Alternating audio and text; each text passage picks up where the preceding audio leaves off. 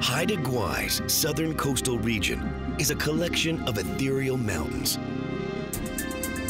majestic islands, and rarely seen pristine waterways. Set in one of North America's most remote coastal regions. An incredible legacy of Haida art traditions. I have some pieces in here that my great-grandmother made. One of the world's richest protected ecosystems. The extent of marine conservation is unique. And a Second World War connection to the remote forests of this region. A lot of airplane spruce was harvested from that area.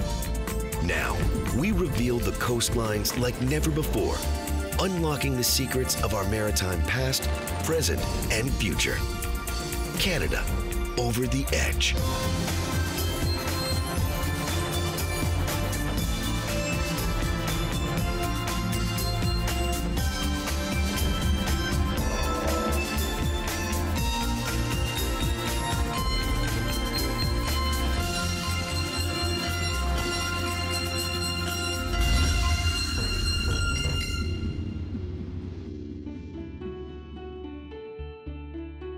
The northern shoreline of British Columbia is a rich palette of coastal inlets, dense forests, and lush islands.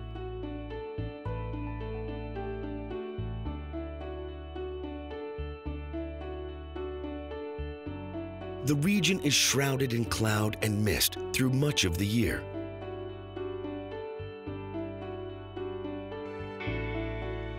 A remote stretch of beauty on the far reaches of Canada's west coast.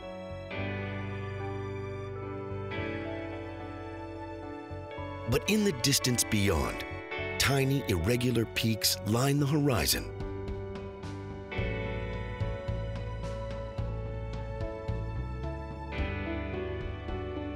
It is another chapter in the story of Canada's Pacific coastlines.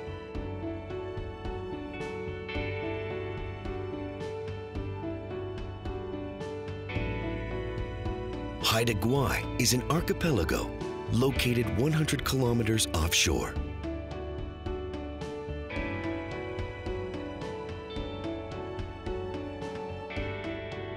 Its northern region is dominated by Graham Island, more than 6,000 square kilometers of stunning beauty.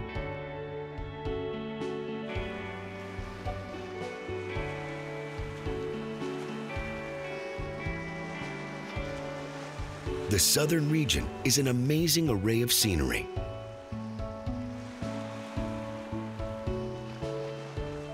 A journey through protected ecosystems unlike any other.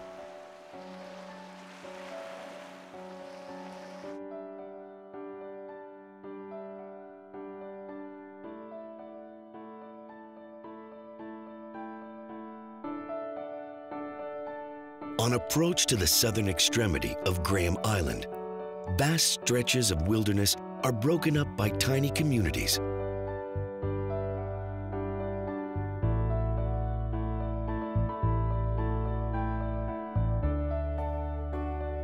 Roughly 5,000 people call Haida Gwaii home. Nearly half of those are of Haida or First Nations descent.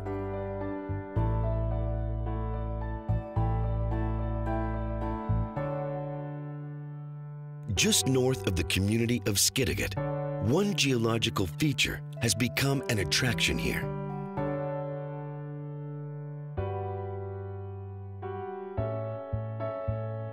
Balanced rock has stood for centuries, a boulder perfectly suspended on the shoreline,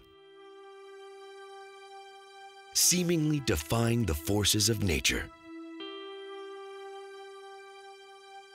The unique rock has been referred to as one of the many natural spiritual forces on Haida Gwaii, guarding these shores.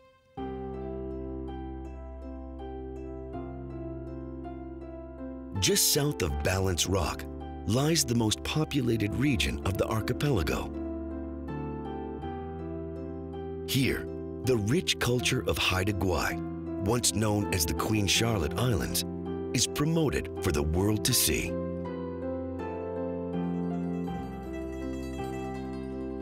Queen Charlotte Islands was a colonial name that exists within the province and with Canada. Changing the name to Haida Gwaii was really a symbolic gesture by the province of British Columbia.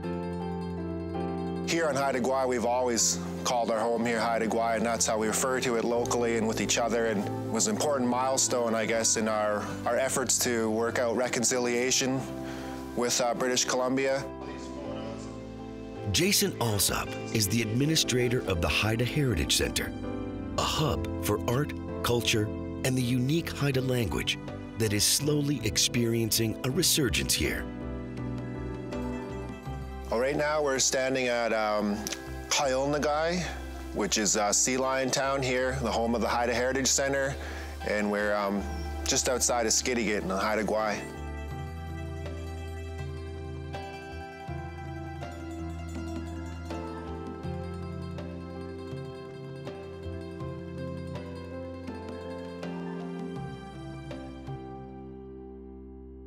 As long as there's been land and places for us to live, we've been here on Haida Gwaii. So our history goes back, far back to a time when there was just water. And as land became available, our people began to settle here and live here on Haida Gwaii. So we've been here for probably over 20,000 years.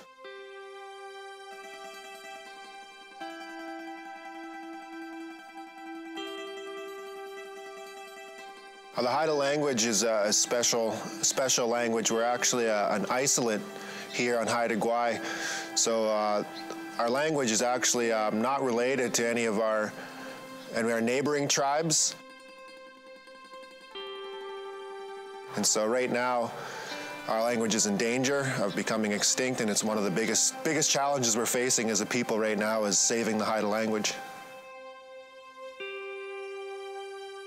In front of the center, an incredible display of totem poles commemorates the many Haida villages that once dotted these shorelines.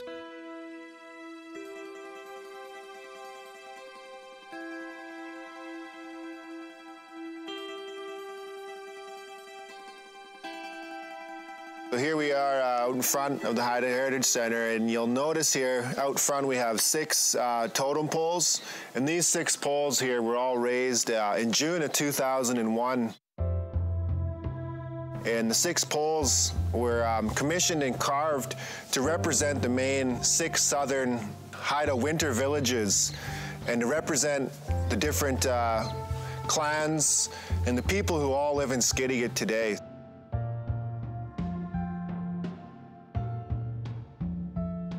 The poles themselves are all what we call house frontal poles. So obviously you can see they're all raised up against the front of the house. The poles tell the story or tell who lives inside.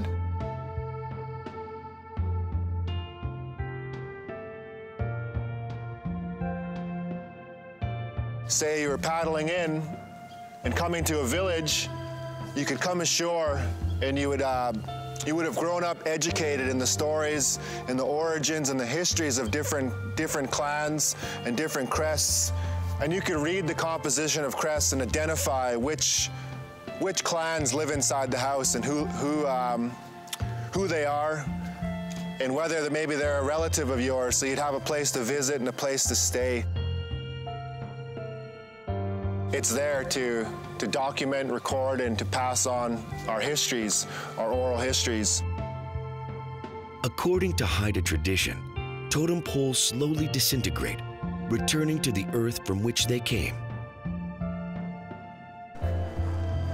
Alsop says it is the responsibility of each generation to carry on the stories embodied in the totem poles.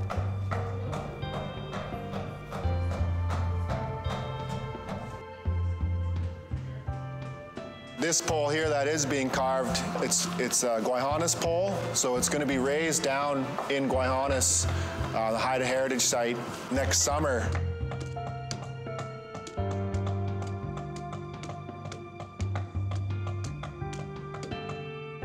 And it'll be, one of the very first poles raised there in a very long time.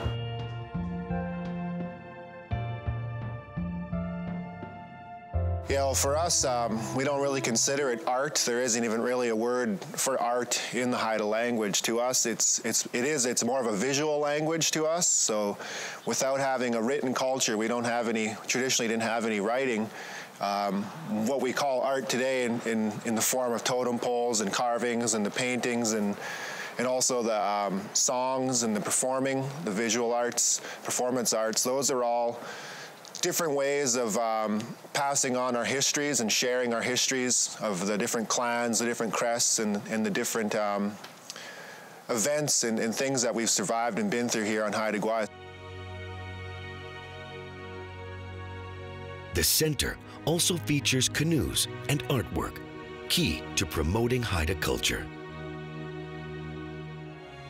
The other thing we have here is not just artifacts, but contemporary functional items. So here we have a Haida canoe here that was carved here in 2007, 2008.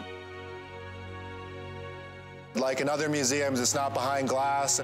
Here you could actually come, touch, feel, and learn about the role of the canoe in our culture and its importance to our society or to our people.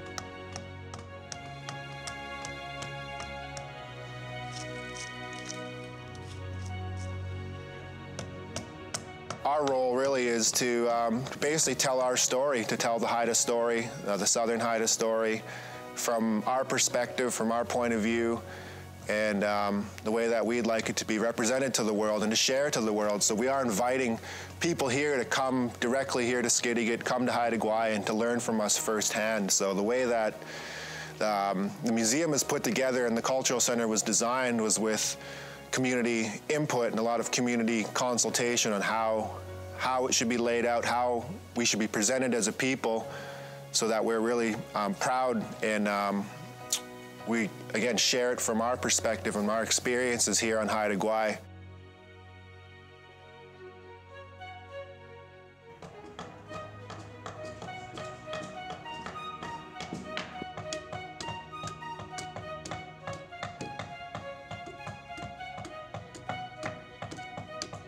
I'm very optimistic. I think Haida Gwaii is full of opportunity.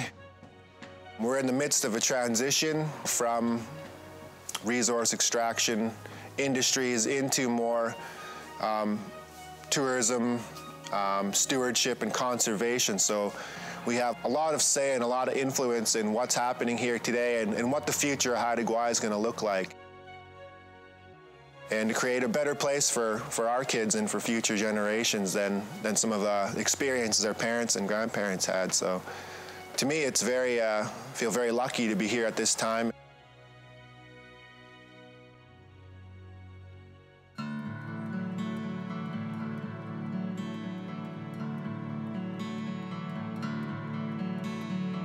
Haida Gwaii is one of North America's most remote and incredible coastal regions. A rich mix of scenery and culture.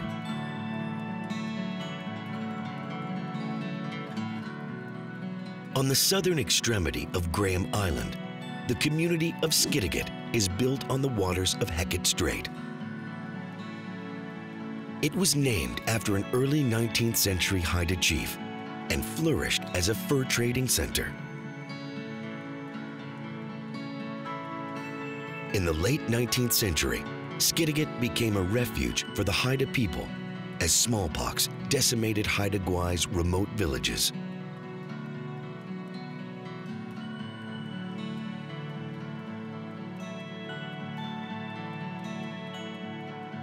Today, the town is home to just over 700 people. It remains a center for Haida culture and is also home to some of Haida Gwaii's top artists. We're in All About You Arts gallery that I own on Haida Gwaii. It's located in Skidegate on the southern part of Graham Island. Ben Davidson comes from a long line of artists skilled in the Haida traditions.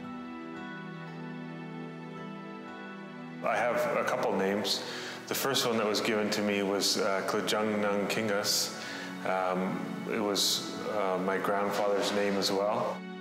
I also have another name, Sklai Klagas, which was a name that my father gave me a couple years ago, which means ambitious hands.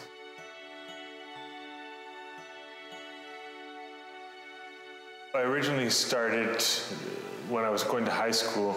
I wanted to be an architect.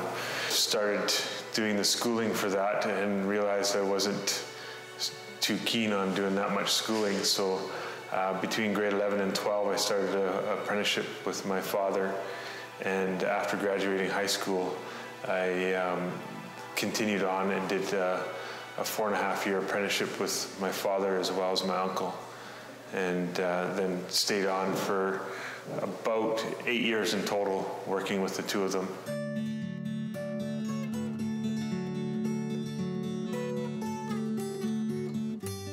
Now, Davidson is making a name for himself, revealing Haida art to the world. So there's two main shapes in Northwest Coast art, and one being the U shape and one being the ovoid. And it's kind of like our alphabet. When you start understanding how to use those shapes, you use them to create pretty much any creature or any piece of art.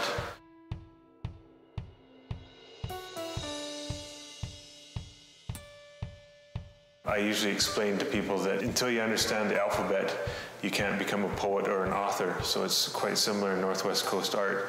You need to understand how to use those shapes, and you combine the two of them with different proportions to create a Northwest Coast piece. I do some pieces that are ceremonially used, and then I do some pieces that are just for display purposes, sort of, for enjoyment of the eye, to be hung on a wall or that sort of thing. Also prominent in Haida art tradition are masks, a symbol known throughout the archipelago. It helps to depict different crests and different stories that go with certain Haida songs. It allows sort of a human to become a creature. It also allows for different shapes and different sizes to be mimicked through the masks. Some masks we have are quite large that we dance, and some are just the same size, sort of, that fit over the face.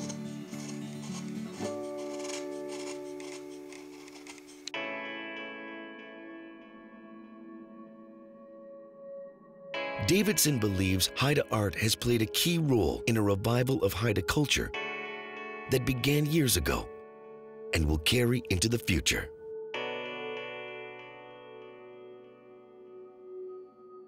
I don't know if I'm a part of the revival. I think that started with my previous generations. I have some pieces in here that my great-grandmother made, and I think that's when the real revival was starting.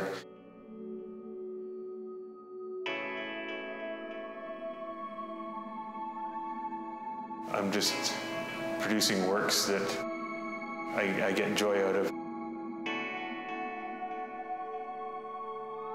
I think that's part of my journey, is to constantly keep learning new techniques.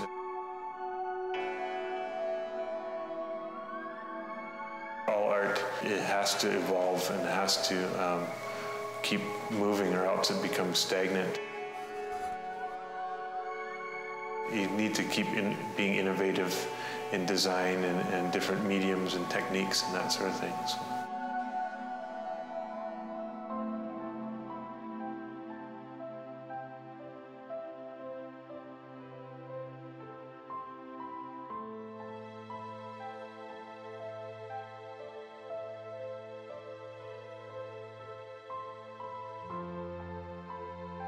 To the west, the waters of Hecate Strait extend inland.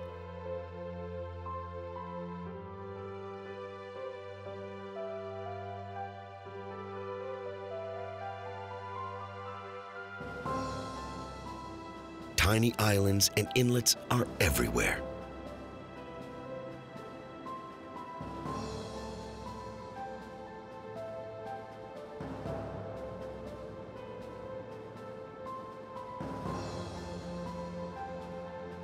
The landscape surrounding is a mix of low hills and marshes.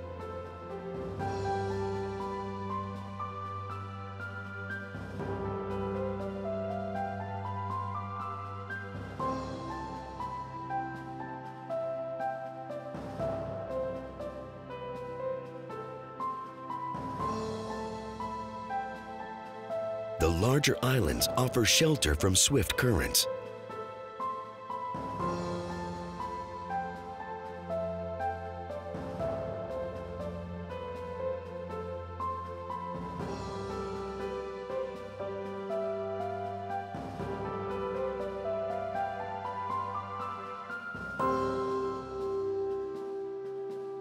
Hecate Strait is divided into smaller bodies of water. It is a pristine environment, sheltered from the open sea.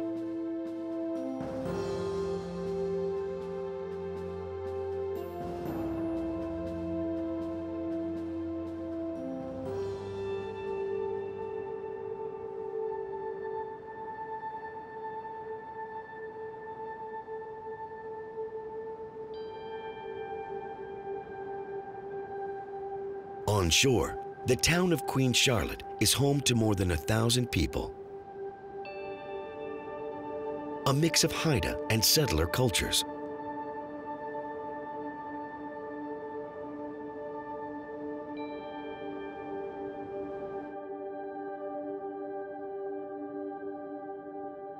The village was founded with the construction of a sawmill by the North American Timber Holding Company in 1908.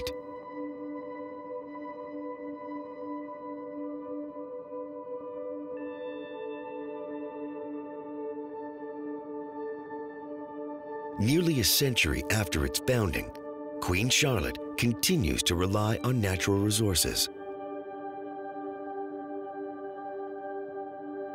But tourism here is slowly growing. Today, the town features restaurants, hotels, shopping, and a marina for boats coming to and from this popular outpost on Haida, Gwaii.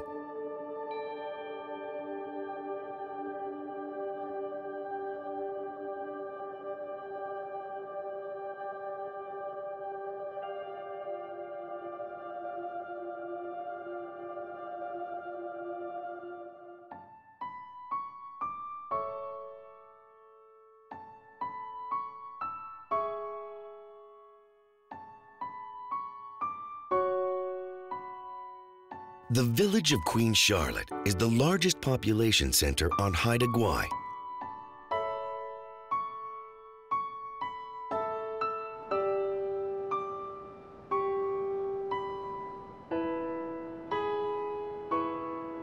It is linked to the north by the scenic Trans-Canada Highway.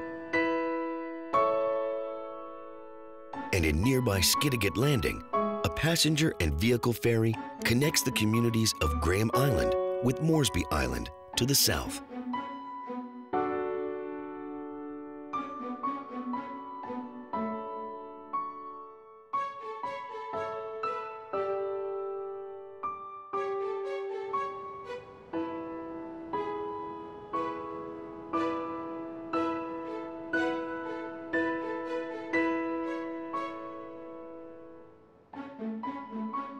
Moresby Island is southern Haida Gwaii's largest island.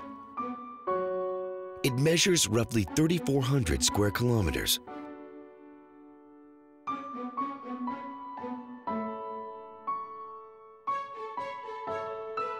The landscape is dominated by rolling hills and dense forests.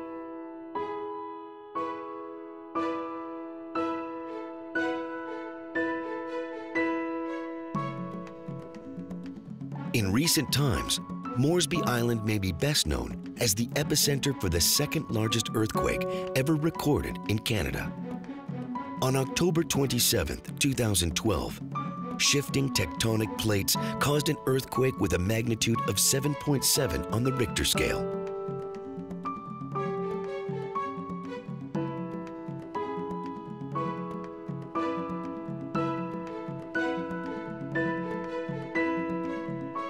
island is so remote, there were no casualties, but the quake was felt all over Haida, Gwaii.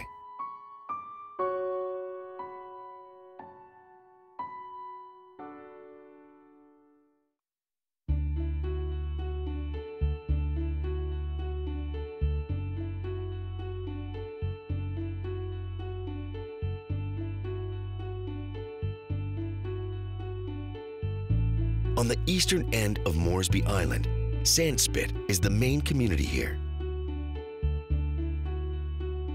It is home to just over 300 people and features the largest airport on Haida, Gwaii.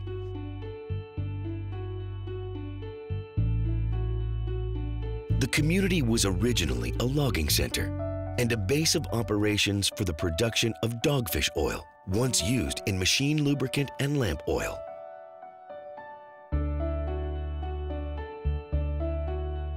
The town is named in recognition of its vast peninsula of sand and gravel, offering amazing coastal views in all directions.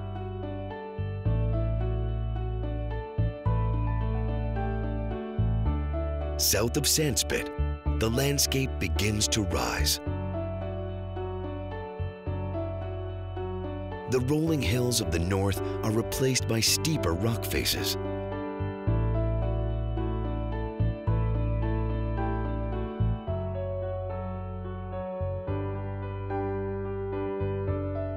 These are the lower peaks of the San Cristobal Mountains. They are marked by alpine tundra, mountain hemlock, and tiny lakes and streams.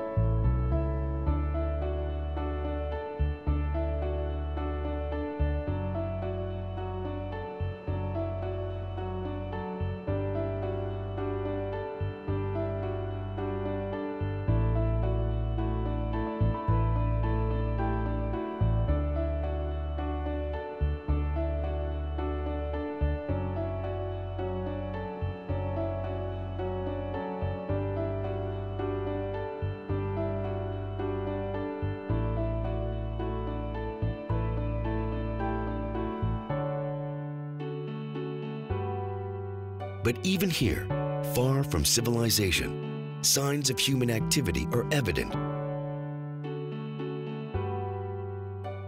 From logging operations to mining in these remote hills.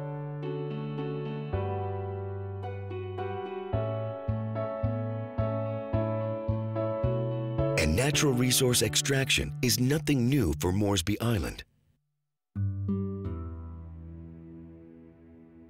In the 1940s, these hills were the site of massive harvest operations, trees designated for use by Allied forces in the Second World War. So Moresby Island, for the most part, is much more mountainous than Graham Island. During the Second World War, the early part of the Second World War, a lot of airplane spruce was harvested from that area into making the Mosquito fighter bomber.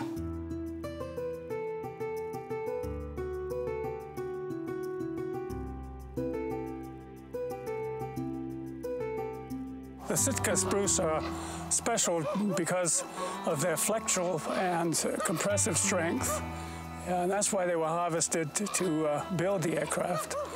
They were generally 22 or 23 rings to the inch, which gave them that extra strength, and of course the lightness of the wood also. Mainly was used for the main spar down the fuselage and the wing spar. The rest of the aircraft was built from, the skin was built from plywood.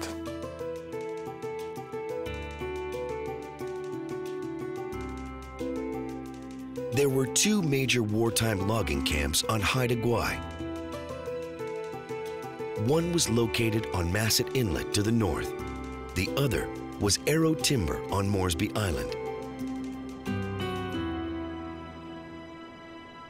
Today, only remnants of these camps remain.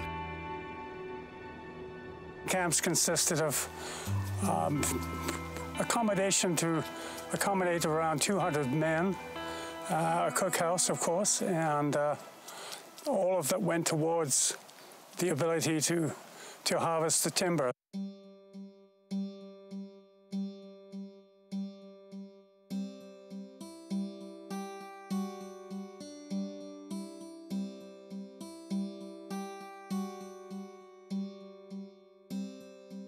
The Sitka spruce was primarily cut with a team of 2 fallers.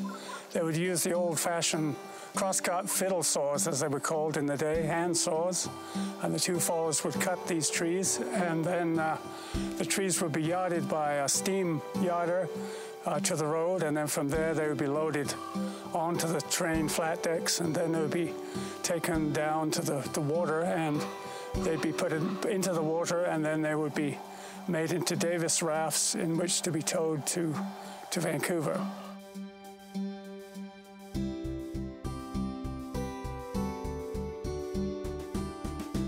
From there, logs were taken to sawmills and cut into usable sizes for construction of the bombers. There were approximately 7,200 of these mosquito fighter bombers built. Some in England, some in Canada, and some in Australia.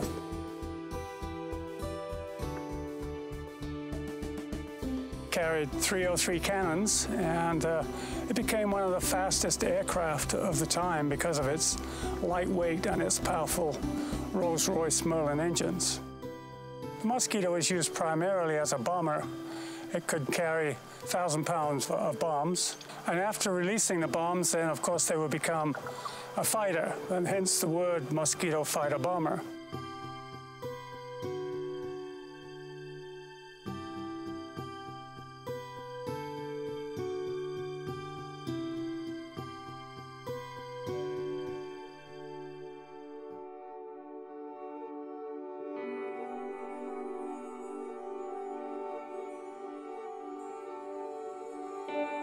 Further south, Louise Island is even more remote and largely uninhabited.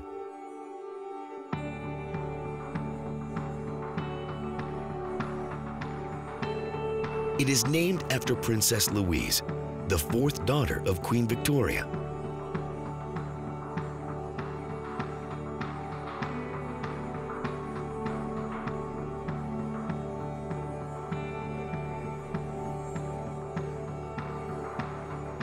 The eastern end of the island features the ancient Haida village of Skadans.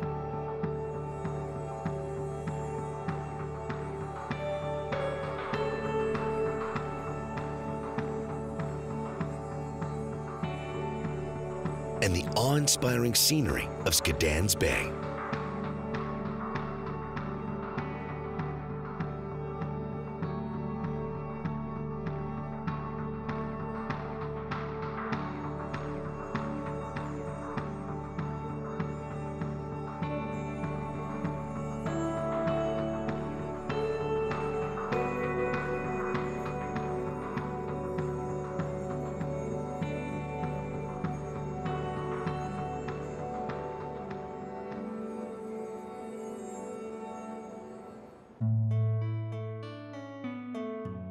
Haida Gwaii's southern region is a mix of awe-inspiring rock faces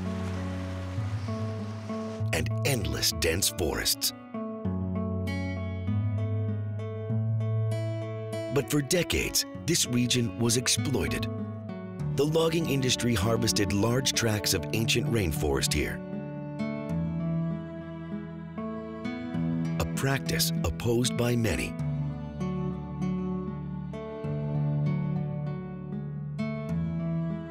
In 1985, public protests over logging at Lyle Island, then known as Southern Moresby Island, led to a change in forestry practices.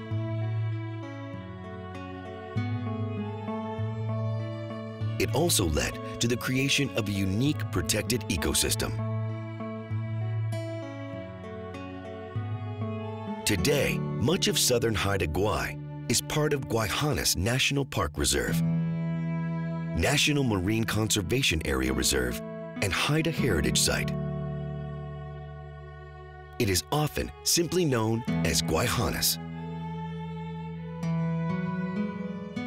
The establishment of Gwaii, the flashpoint for that establishment was an act of civil disobedience to do with a standoff between the Haida Nation and loggers on a logging road on Lyle Island. This precipitated mass arrests, but also an enormous amount of publicity that caused the federal and provincial governments to agree to set aside southern Moresby Island land and sea area to be protected.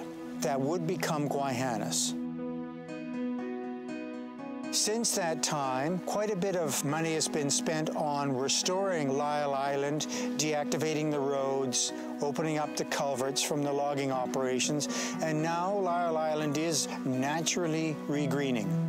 Dr. Norm Sloan is a marine biologist at Gwaii. The unique feature about Gwaii is that for a temperate rainforest coastal area, the extent of integration of terrestrial and marine conservation is unique.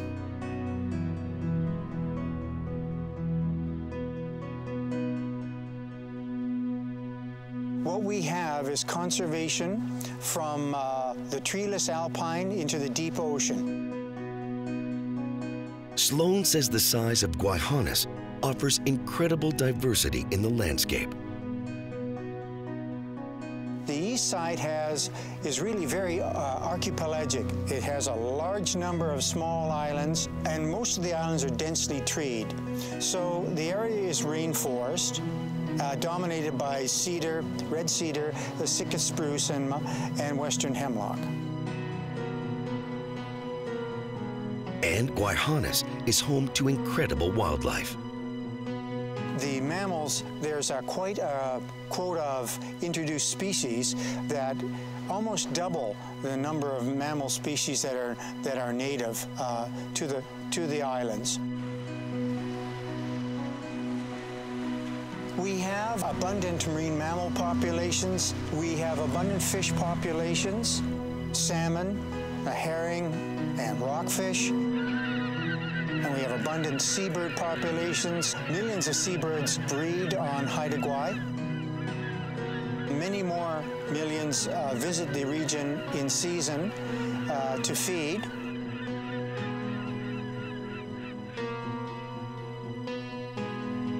The ecosystem of Gwaii is considered to be unique in the world. It is known to many as the Galapagos of the North, a reference to its geography and its development during the Ice Age.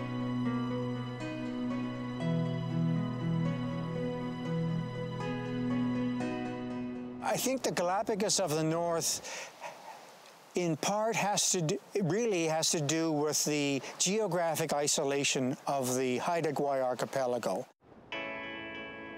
Because Haida Gwaii is at the edge of the North American continent, it's thought that some of the great ice plates that covered the continent did not reach as far as all of Haida Gwaii.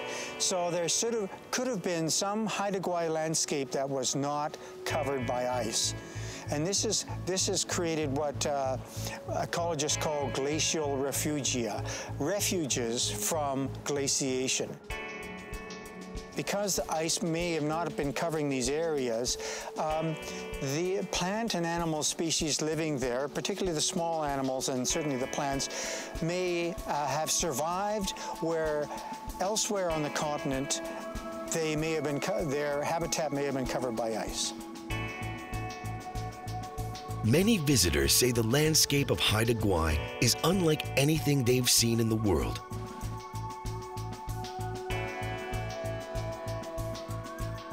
Dr. Norm Sloan says this can be explained by the geological makeup of the archipelago. The landscape is very rugged. It is mostly influenced by a mountain range on the windward side. And the reason for the ruggedness is that Haida Gwaii itself is on the very edge of the North American plate. So there's a major fault just offshore. There's a buildup of mountainous land immediately on the North American side of this plate. Although the mountains are not particularly tall, they are very steep. Sloan believes the unique ecological and cultural features of Gwaii will continue to make this region an unsurpassed destination. From my perspective as a marine biologist, it's been a privilege working for Gwaii. So it's a fantastic opportunity. Gwaii is breaking new ground on a whole number of fronts. That is to do with the federal government working with First Nations, but also different departments within the federal government working together with First Nations towards area conservation.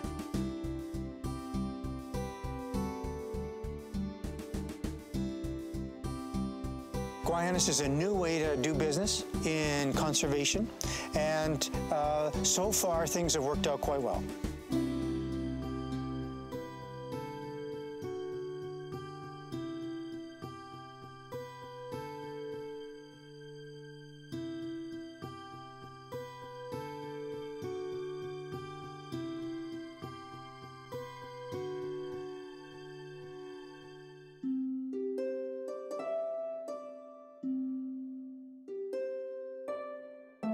Gwaii protected area measures 2,500 square kilometers, more than 1/4 the entire landmass of Haida, Gwaii.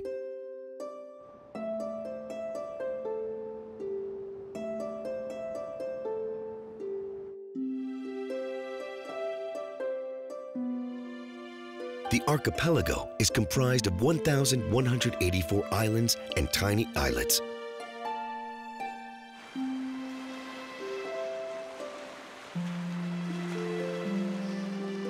Many of them are found here on the rugged west coast of Gwaii.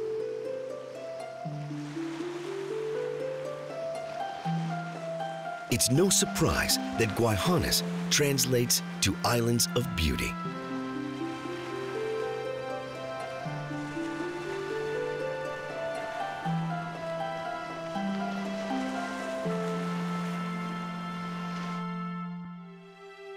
Just off remote Sunday Inlet, jagged mountains rise from the sea.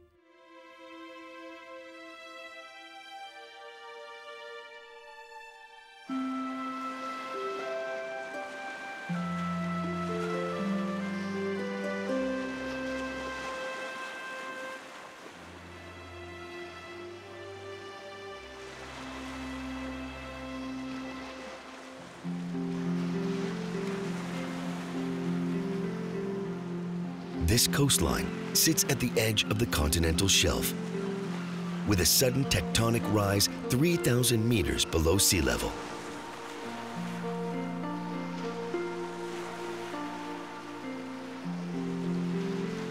It is a stark contrast to the rolling hills and rock faces of the east.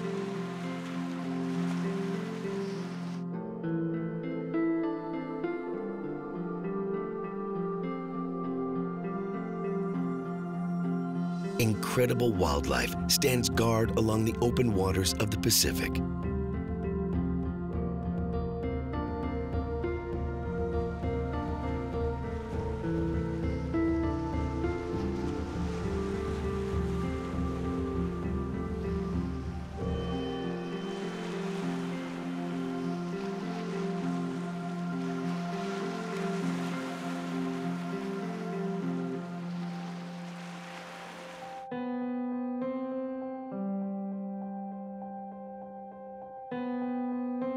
Heading north, the landscape rises on approach to the western extremity of the San Cristobal Mountains.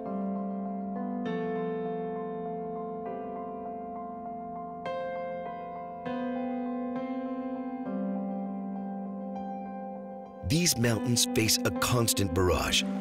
Western Haida Gwaii has some of the strongest winds in Canada, and crashing waves as high as 35 meters.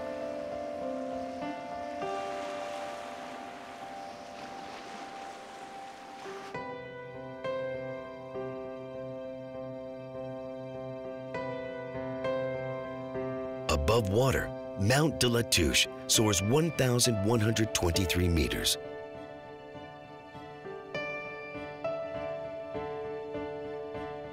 It is a spectacular summit, the highest point on Haida Gwaii.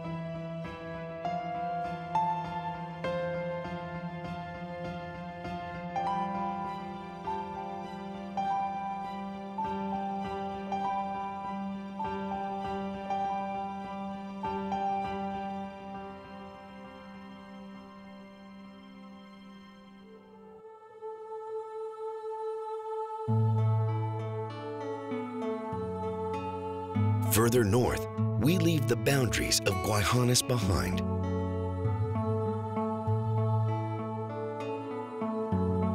This is the western extremity of Graham Island and the waters of Reynolds Sound.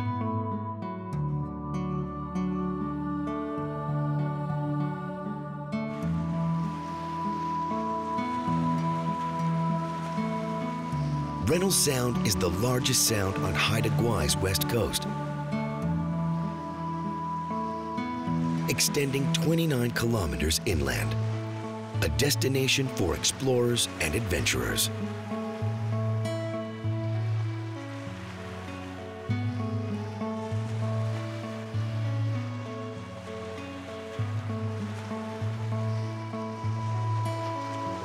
But navigation here is treacherous, with strong currents and shallow water stretching for kilometers.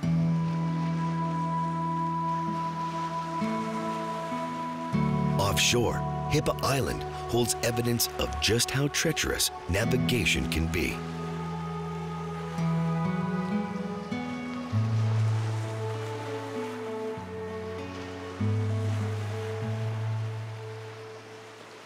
This is the wreck of the USS Clarksdale Victory, an American transport ship that grounded here en route to Seattle in 1947.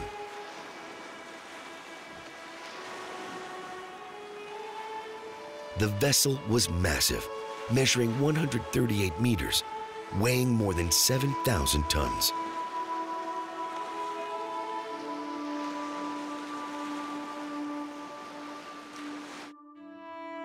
Today, rusted, twisted steel is all that's left of this once mighty cargo ship on the spectacular western coast of Haida Gwaii.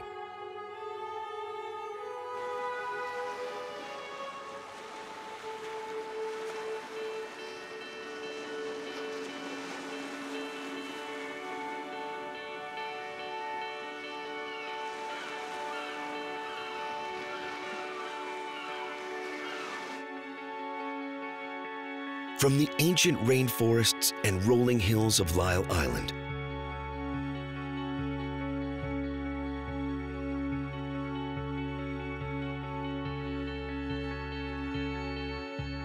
to the centers of culture and trade along Graham Island's southern coast,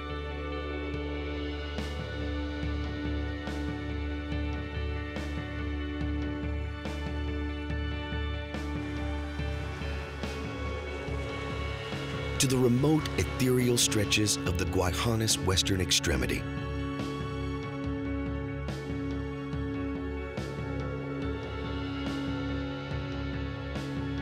Haida Gwaii's southern region is a rarely seen gem of Canada's western coastline.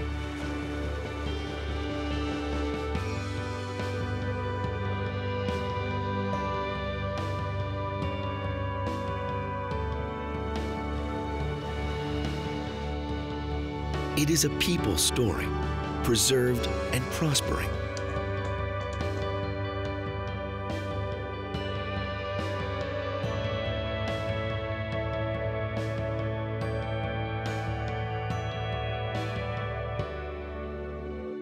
And a world-class ecosystem that will be the setting for Haida Gwaii's stories yet to be written. Here, on the edge of Canada.